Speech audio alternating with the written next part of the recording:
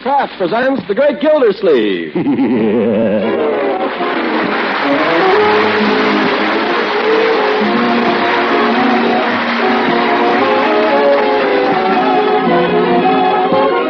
Kraft Cheese Company will also bring you the Kraft Music Hall every Thursday night. Present each week at this time Harold Peary as The Great Gildersleeve, written by John Whedon and Sam Moore. We'll hear from The Great Gildersleeve in just a moment. You know, I can remember back in my boyhood days how we kids used to gather near the kitchen of a late afternoon, drinking in the heavenly smell of fresh-baked bread and rolls. And, of course, the boys and girls of today are no different. When baking time's at hand, you'll find them gravitating to the kitchen with the same hungry, eager look of anticipation on their faces. And how our youngsters love to devour fresh bread and rolls, especially with an appetizing spread like parquet margarine to make all our baking treats so temptingly delicious. Parquet, you see, is far different from old-time margarines. Parquet margarine has a delicate flavor. Yes, it's a margarine that really tastes good. A splendid energy food, too, made from highest quality ingredients. And unlike margarines of even a few years back, Parquet is fortified with vitamin A, 9,000 units of this important vitamin to each pound. So if you haven't tried margarine lately, discover Parquet's delicious flavor and nourishing goodness by asking your food dealer tomorrow for Parquet, P-A-R-K-A-Y. Parquet margarine made by Kraft.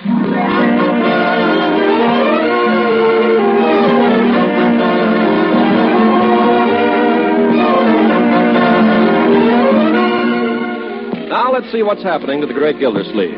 Well, last week, you remember, our overstuffed hero found himself exchanging tender salutes with Miss Eve Goodwin, on whom he had merely intended to pay a friendly call. We find him now about 12 hours later behaving as any man does when he has a new girl. In short, he's singing in the bathtub. Don't throw bouquets at me. Don't please my folks too much. Don't laugh at my jokes too much. People will say we're in love. Well, let them say it. What do I care? What is it? It's me, Unc. Can I ask you something? I'll be out in just a second, my boy. Okay. Darn soap. No wonder people are always getting killed in the bathtub. Oh, stop her.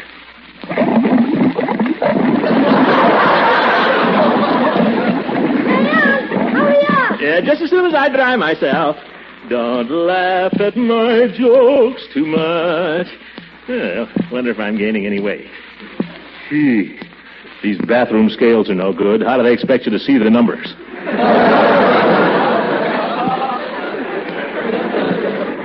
Come on, Unc. What are you doing now? Putting on my pants. Well, for Pete's sake. Oh, say, Unc, would you mind... One side, Leroy. Let me look in that mirror for a minute. Attention! By George, nobody can call me a fat man. No, sir. Now relax. Well, you can't get my goat this morning, my boy.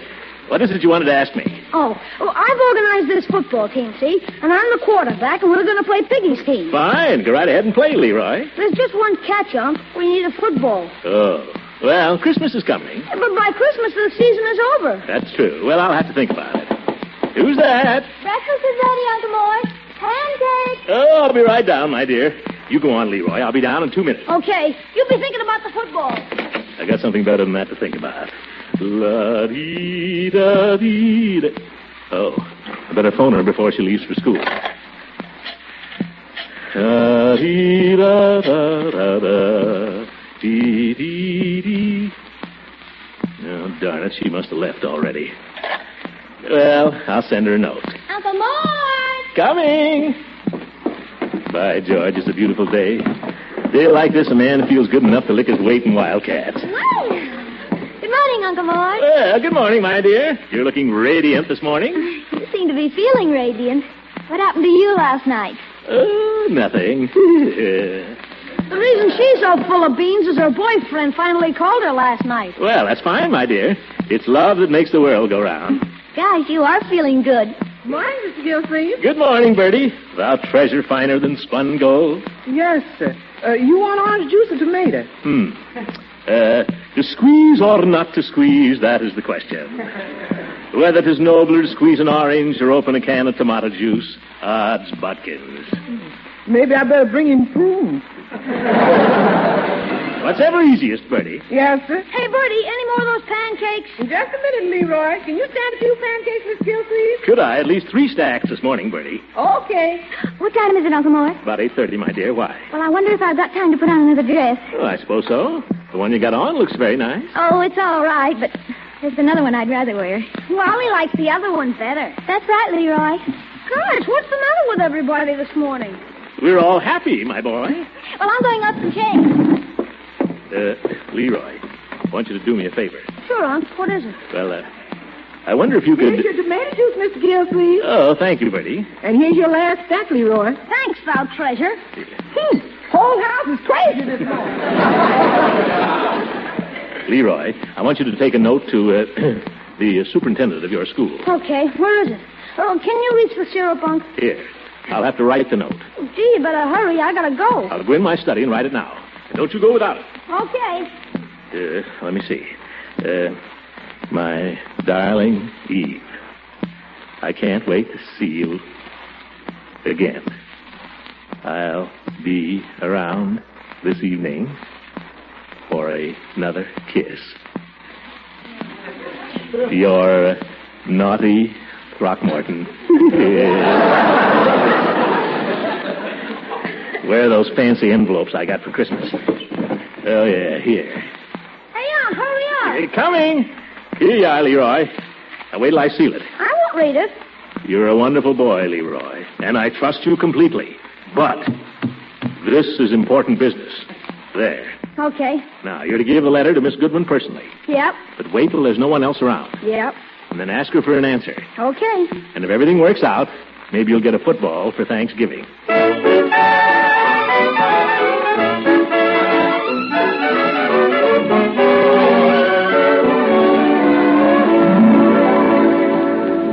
Why do I love you? Why do you love me? I'll answer it, Bertie. Oh, hello, Leela. Hello, Throckmorton. Guess what? I've been shopping already. I've brought you a little peace offering. Peace offering? Mm-hmm. I borrowed a pot roast from you yesterday, remember? Perfectly. Well, I do hope it didn't put you out too much. It just saved my life. But I couldn't sleep a wink till I'd returned it. So I went downtown this morning and I bought you this. Well, we'll have to see what it is. I took a chance. I do hope you like steak, Throckmorton. Steak? Like it? Oh, brother, look at that. Hey, Bertie, come here and look. What is Mr. Gil... Oh, my goodness. Leela, this isn't black market. Oh, of course not, silly. The butcher just likes me. Oh. Besides, I'm invited out to dinner so often I have more points that I can use. Bertie, take that right out and put it in the icebox and guard it with your life. Yes, sir, I sure will. Hide it behind the milk bottles or something. Don't you worry. Ain't nobody gonna get their hands on it. Leela, you shouldn't have done it. After all, a pot roast is only a pot roast. Oh, but I love doing things for you, Throckmorton. Oh, really? Mm-hmm. Down where I come from, we have an old saying, the way to a man's heart is through his stomach. Very good, yeah. Throckmorton, let's stop pretending. Pretending what? Who's pretending? You and I, we've been living a lie, Throckmorton. Well, I don't know about you. Oh, but... yes, we have, and it's all my fault. I've been a foolish, thoughtless, mixed-up little girl, and I've hurt you, poor boy. No, you haven't. Yes, I have, Throckmorton. Honest? I went away and left you, and when I came back, I wasn't very nice to you. I've hurt you cruelly, and you've taken it like a gentleman. Well, I always try to be polite. But now I've come to say I'm sorry and ask you if you can ever forgive me. Sure, I forgive you. Oh, but forgiveness is not that easy, Throckmorton. Why not? If I say I forgive you, what more do you want? Well, I've got to earn your forgiveness. Oh? Well, you brought me this steak. Let's call it even. Oh, why do we have to go on hurting each other this way? Who's hurt? I just said thanks for the steak. You don't understand. Now, listen, don't start crying. I can't stand crying. Leela, I don't know what I did, but I'm sorry. Oh, you don't understand. I'm crying because you're so sweet. Well, I won't be so sweet then. Only stop crying. Well, perhaps it was all for the best, Throckmorton. Sure. What was? Oh, we were too much in love. Foolishly, recklessly in love. Sure, we were crazy. Oh. And so much too young. Well, I was 42. Too young to know our own minds, I mean. Oh, sure, we didn't know what we were doing. Oh, perhaps it would have been a mistake for us to have married just then. Worst thing that could have happened to us. Perhaps it was Providence that stopped us at the last minute. I thought it was Beauregard. Oh. Poor Beauregard. You'll never know what a shock it was. Having him turn up after I thought he was dead all these years. Very unsettling. And then to have him go like that, after I'd got used to having him around. Here today, gone tomorrow. Yes. It was such a dreadful way to go, kicked by a mule. Well, we can't all be choosers. I made a vow that day, Throckmorton. I vowed I'd never even look at another man for 3 months.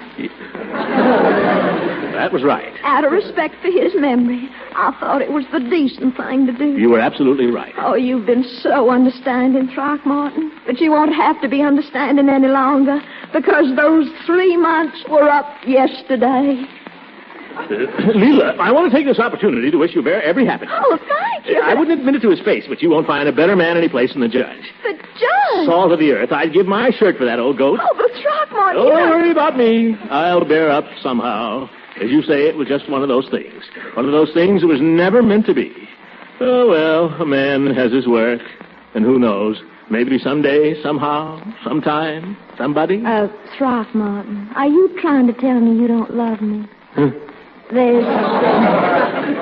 There's someone else, isn't there? Huh? Tell me, what's she like? Well, she's the kind of... What's who like? She's very talented, isn't she? Well... And very handsome.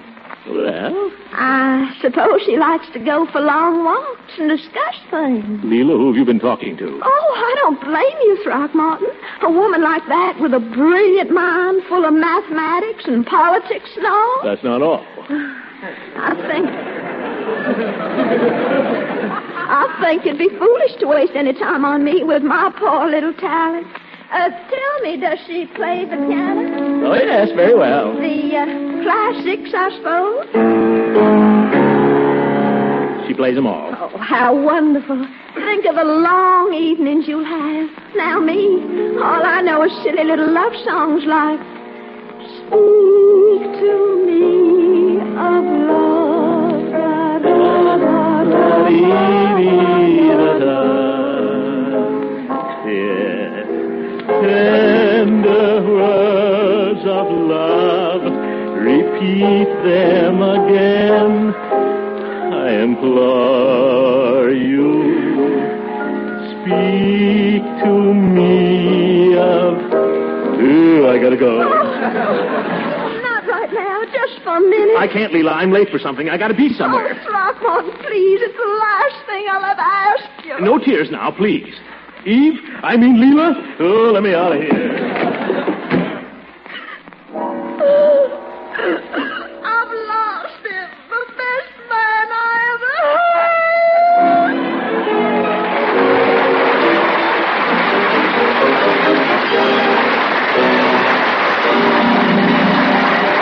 The Great Gildersleeve will be with us again in just a few moments. Here's an alarming fact, and one that should set all of us thinking about the importance of food as a weapon of war. Enough food is wasted annually in our American homes to feed the larger part of our armed forces at home and abroad. Now, that's one reason why all through this month of November you'll hear a rousing challenge to make food fight for freedom. You can begin right now, today, at home, to make food fight for freedom. You can do it through better meal planning, better food storage, by using up every single scrap of leftover food. And there are other ways, too. Share and play square with food. Pledge yourself to accept no ration foods without giving up ration stamps. Pay no more than ceiling prices. The makers of Parquet Margarine urge you to back our government's Food Fights for Freedom program and back it for all it's worth. Remember, you can do your part if you'll follow this sound, sensible advice. Produce and conserve. Always share and play square.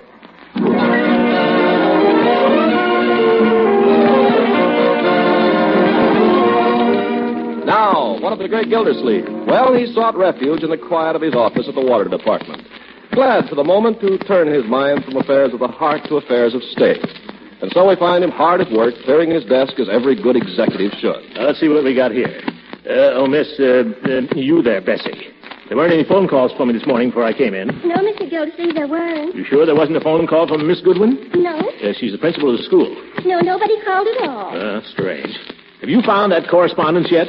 No, Mr. Gildersleeve, I haven't. And I've looked everywhere. I just don't know where it could be. Well, we've got to find it. It's important. Have you looked in the files? The files. I'll look there. Oh, my God. If it didn't occur to you to look there, it probably didn't occur to you to put it there either. What do you think files are for? Here, let me. I'll look. Look out. Bessie, what's a pair of rubbers doing in the files? Oh, for goodness sake. My rubbers, too. I haven't seen those since last spring. What are they doing here? Well, I don't know. I just... Don't tell me you don't know. Well, you told me to put them where you'd be sure and find them. You think this is any place? Well, I put them under R. You put them under I give up. By George, Bessie, if it weren't for the manpower shortage... Mr. Gildersleeve, if my services are not satisfactory, I could go someplace elsewhere. If you cry, you're fired. I can't help it. Oh, what is this? I'm sorry, Bessie. You never think of me as a human being. I'll admit it hadn't occurred to me. I have feelings, too. Yes, I know, Bessie. I shouldn't have spoken to you like that. I'm sorry. Here, blow your nose. That's it. I guess I'm a little on edge today. Tell me, Bessie, have you ever known what it is to be in love? Well, you needn't blush like that. Bessie, you're not in love. Oh, I guess I am. Well, that's fine, little Bessie. It's nothing to be ashamed of, you know. All the world loves a lover. Tell me, does he love you? Oh, this party doesn't even know I exist, even hardly. Well, maybe one of these days he'll wake up. Oh, if he knew, he'd just think it was silly. He'd just think I had a crush or something. He's an older man. Oh. So I just worship him from afar. Every morning I come in and I dust off his desk and I think... Bessie! Bessie, get busy. Do something. Find that correspondence. Take those rubbers out. I've got to go out. But if you keep looking, Bessie. I may not be back till after lunch. I may not be back at all.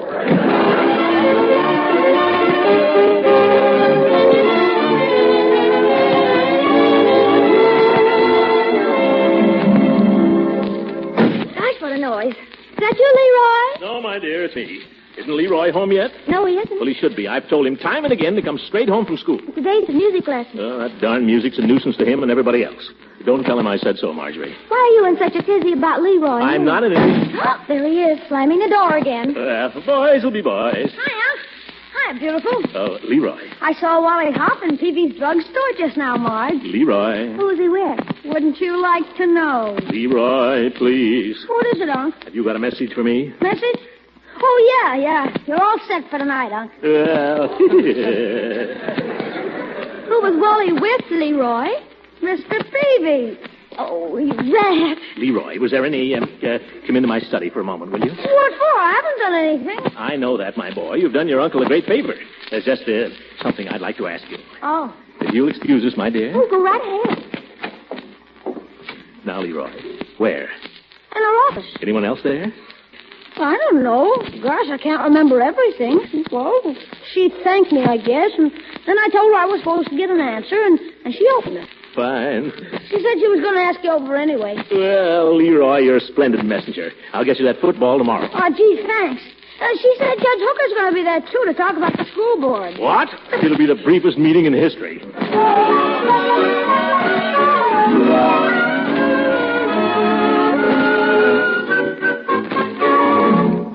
I'm awfully glad you could come, Mr. Gildersleeve. Well, so am I, Miss Goodwin. Long time no see. You too, Judge. Thank you. Let's all sit down, shall we? Yes. Don't you want to sit over here on the couch? Thanks, Gildy. I will. You can have it all to yourself, Judge. Now, what was the problem, Miss Goodwin? Well, Judge Hooker's going to explain the whole thing. Have you got your notes, Judge? Right here. Oh, my goodness, pages and pages. Well, let's see. In the year 1913, the population of Summerfield was 14,967. You have to go that far back, Horace? Well, it's a necessary part of the story, Gildy. You'll see in a minute.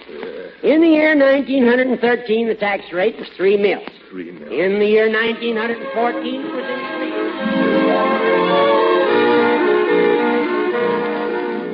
By the year 1922, the tax rate had increased to 6 mils. Yeah. And in the year 1923, it had increased to a point.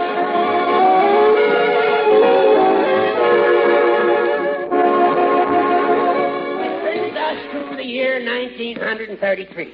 In 1933, now get this, it's very interesting. In 1933, the tax rate went down 1 mil. You don't say. Yeah, but then in 1934, it increased again.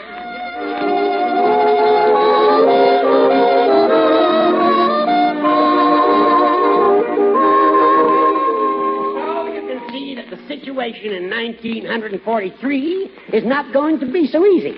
Have I made myself clear? In 2 hours, you've made yourself clear as mud, Judge.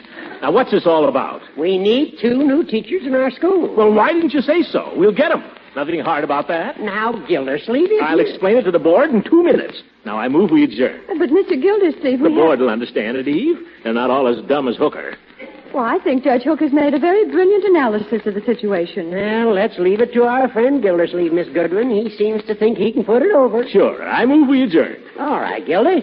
Since our business is concluded, perhaps we can all discuss something pleasanter. Relax for a few minutes. Yes. Now, let me catch you relaxing, Judge. Miss Goodwin, did I ever tell you about the case I tried involving a man with 3 wives? That's too many for tonight, Horace. Dr. Pettibone told you to be in bed every night by 10 o'clock. Oh, I'm sure the judge could stay a little longer. Why, Eve. The judge has been very kind to come over this evening. Well, I just don't want him to overdo. You got to be fresh for the board meeting tomorrow afternoon, Judge. Yeah, that's true. And it is 10:30. Maybe I better be running along. Well, if you must, Horace. Now, don't rush me too fast or I'll get stubborn. Yeah. Judge, there is something I want to discuss with Mr. Gildersleeve. Oh, that's more like it. I'm afraid I must go. Good night, gracious lady. Good night, and thank you again. Let me see you to the door, Jack. Very kind of you, I'm sure, Gildersleeve. Now get out of here, you old goat. What'd you say? Good night, Judge. Good night. Now. Well, Eve, here we are. Alone, aren't we? Yes, Throckmorton. How about a little kiss? No. No, please don't. Eve, what's the matter? I never should have let you kiss me last night, Throckmorton. It was all a dreadful mistake. No, it wasn't. Eve, what have I done? Nothing. It isn't anything like that. Well, then what is it? Throckmorton, when you kissed me last night, it didn't mean anything to you. Oh, yes, it did. All right. Just what did it mean? Lots of things. Let me kiss you again. I'll show you. No, Throckmorton. I want you to pretend last night was just a dream. A dream that never happened. But Eve, why? Well, I believe that when a woman loves, it should be for an important reason. I believe that love should be a splendid, glowing, exciting adventure. What do you think? Sounds good to me. Well, we've got to start all over again, Throckmorton. Now? No. We mustn't even think about such things anymore. Oh, my God. We must build a beautiful relationship of the spirit, like Eloise and Abelard, like Dante and Beatrice, like all the great lovers of history. We must become worthy of each other. Please try to understand. Well, I am trying, but it's pretty tough, Eve. Don't you like me? Yes, very much. Well, then... I want it to be more than that. I want you to be a man I'd follow to the ends of the earth. I want you to be a hero. Eve, I'm too old to join the Marines. Well, there are other ways of being a hero. I want you to think about them. But, Eve... Please go now, but do think about what I've said, Throckmorton. And then, perhaps in a month or so, come and see me. A month. Eve... Good night, Throckmorton. Good night, Eve. Couldn't I just have one little... Eloise and Abelard. Why the devil did I ever get mixed up with a school teacher?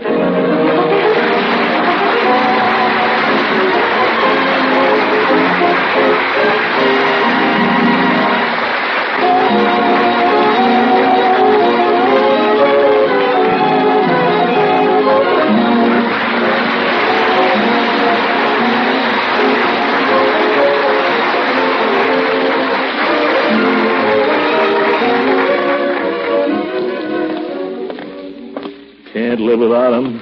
Can't live with him. How many times does a fella have to get burnt before he learns? Just born to be made a fool of, I guess. Oh, I give up. Well, I see Peavy's still open. Oh, hello, Mr. Gildersleeve. Just closing up here. Well, don't let me stop you. Something I can do for you? No, I just dropped in. I'll walk along with you if you're going home. Yeah, I'll be right with you. I just got one or two things to send to you. Take your time, Peavy. You seem to be a little down in the mouth this evening, Mr. Gildersleeve. Well, maybe I am, Peavy. Maybe I am. No bad news, I hope. Well, not exactly bad news, no. But when a woman tells you one thing one minute and another the next, I don't know. Yes, that's what makes them women, Mr. Gildersleeve. I thought this one was different. But I guess they're all alike, Peavy. Good and bad, rich or poor, they're all alike. Well, no, I wouldn't say that. Well, they are. Where there's a woman concerned, there's no peace. You never know where you stand. Well, I wouldn't say that either. Now, with Mrs. Peavy, well, I guess it's like the poet says, Mr. Gildersleeve. It takes a heap of living. Man and woman have got to live together for years and years before they really understand one another. But when they do, it's kind of peaceful, kind of nice. I guess you're right, Peavy. Now, Mrs. Peavy and I have been married for over 23 years. And in all that time, I don't think she's ever once... Oh, excuse me. Peavy's Pharmacy. Oh, hello, dear. Yeah, I was just...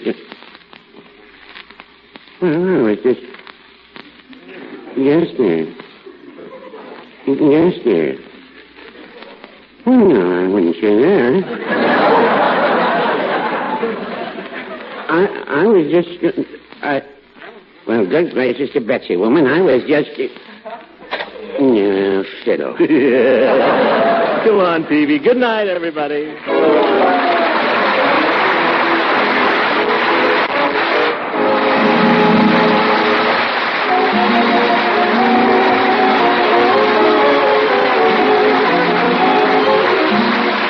This program was directed by Claude Clayton. This is Ken Carpenter speaking for the Kraft Cheese Company, inviting you to listen again next week for the further adventures of the Great Gildersleeve. Ladies, a quick solution to the main dish puzzle, especially for those times when the stamps are running low. For one single ration point, get 2 packages of Kraft Dinner, the product that gives you grand macaroni and cheese in just 7 minutes cooking time. There are 2 dinner main dishes for a family of 4. A bargain in points, you bet. But wait till you taste this quick-made macaroni and cheese. The macaroni in each Kraft Dinner package cooks fluffy tender in just 7 minutes. The Kraft grated in each package lets you put the tangy cheese flavor through and through the macaroni in a twinkling. Twist the hot Kraft Dinner into a dish, and you're all set. Or mold the Kraft Dinner into a ring or timbales and serve it with creamed vegetables, fish, or a small amount of meat. Now do you see why so many women say Kraft Dinner is tops as a help with wartime meals? Get some soon. Kraft Dinner for swell macaroni and cheese in a hurry. This program came to you from Hollywood. This is the National Broadcasting Company.